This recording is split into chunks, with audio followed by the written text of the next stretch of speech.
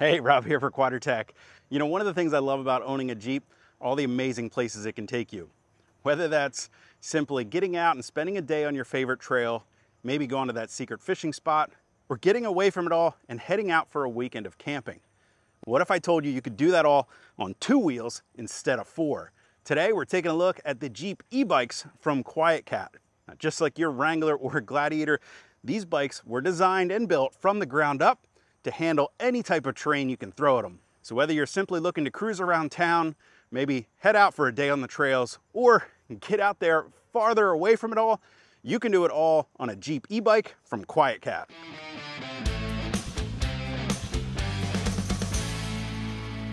Now the Jeep e-bikes utilize a torque sensing mid-drive motor that can deliver up to 1,000 total watts of power. When you combine that with the swappable battery built right into the frame of the bike, it's got enough charge to get you out into the backcountry and then back again. Now, before we dive into some of the features of the Jeep e-bikes, of course, you can see we do have 2 great color options here. You can choose from this graphite gray or this satin red color. The bikes are available in 3 different frame sizes, so you can choose from a small, medium, or large frame size to accommodate riders of all different stature. And these bikes do come with a 300-pound weight capacity on them. So that means you should be plenty to carry not only you, but some additional gear along with you as well. As you can see, these are a full suspension style mountain bike. So we have an adjustable KKE front fork on here, combined with a RockShox on the rear suspension. Both of these feature some adjustability and lockouts, so we can change the way that the bike handles depending on the type of terrain that you find yourself riding. We've also got a SRAM 9-speed drivetrain there on the rear. And when it comes to stopping the Jeep e-bikes, well, you're going to find a massive set of Tektro 4-piston hydraulic disc brakes on both the front and rear of the bike there.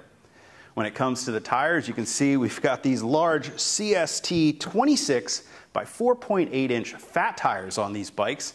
So they're going to be able to hold up to any type of terrain that you want to ride on. And of course, you can even go ahead and air these down just like you would the tires on your Wrangler or Gladiator to get even more traction when you find yourself in soft substrates like maybe sand or snow. Now, before we dive into some of the other features of the motor and the drive system, there is some assembly required when you take your Jeep e-bike out of the box, but I'm confident that you at home can handle this in just a matter of a few minutes, even without being a bike mechanic. Get started by removing the front wheel and tire from the box, set that aside, along with all of the other accessories found in the box. Next, we can lift the frame out and set it down on the ground. First thing we need to do is go ahead and get our handlebars installed by simply removing the 4 screws that secure the handlebar cap in place, lift the handlebars up, and resecure them with those screws we just removed. Next, we can go ahead and install the kickstand using the 2 provided screws. And at this point, we're ready to install the front wheel and tire. We'll start by removing the cap on the axle and then loosen the 4 screws, securing it in place so that we can slide the axle out of the front fork.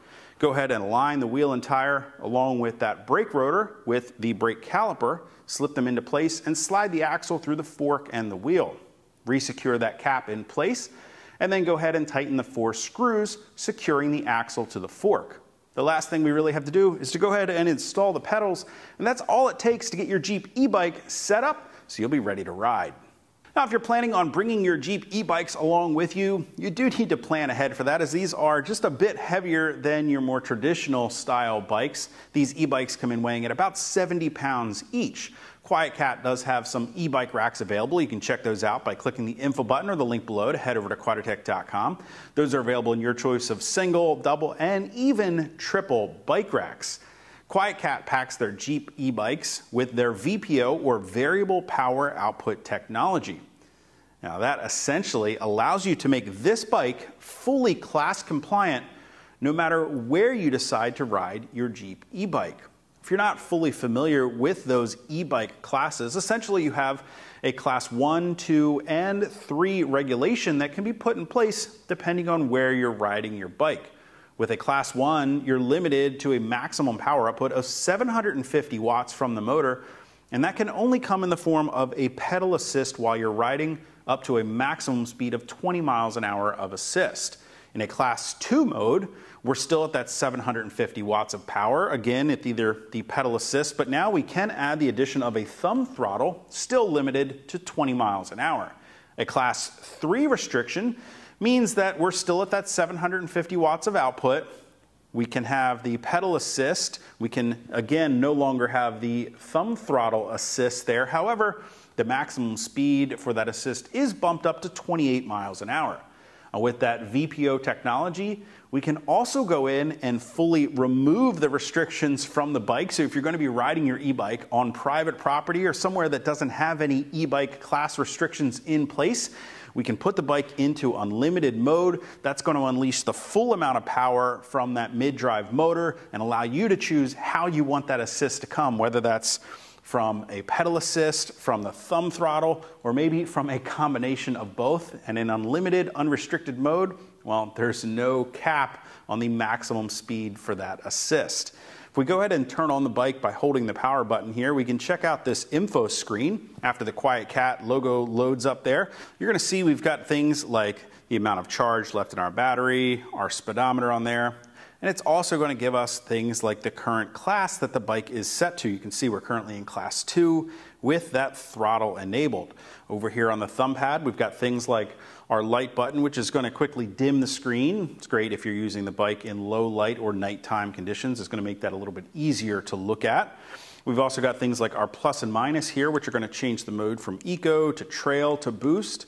If we hold down the minus button, it's actually going to put it into a walk assist mode. It's great if you're simply pushing the bike up the trail while you're walking next to it.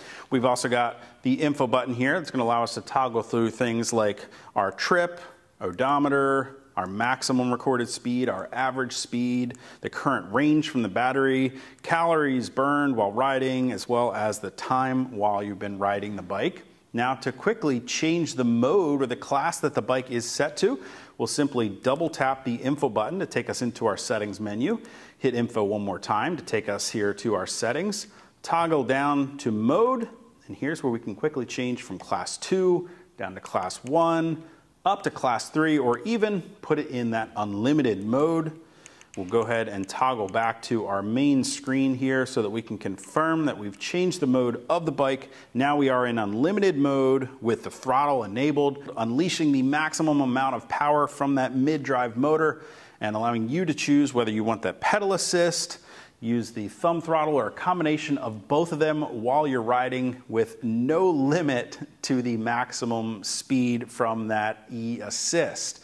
Now, to change the mode of the bike, you do have to be at a complete standstill. That's simply a safety precaution. Finally, we can check out some of the available accessories for the Jeep e-bikes from QuietKat. They have a full range of accessories available for bringing along additional cargo and gear. We can check out their QuietKat mounting system.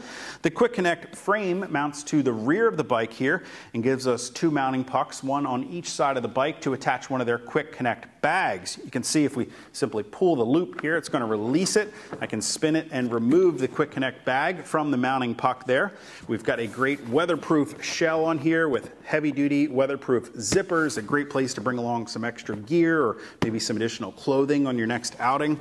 And they quickly attach by simply lining them up to that QuietKat accessory, spinning to lock them in place.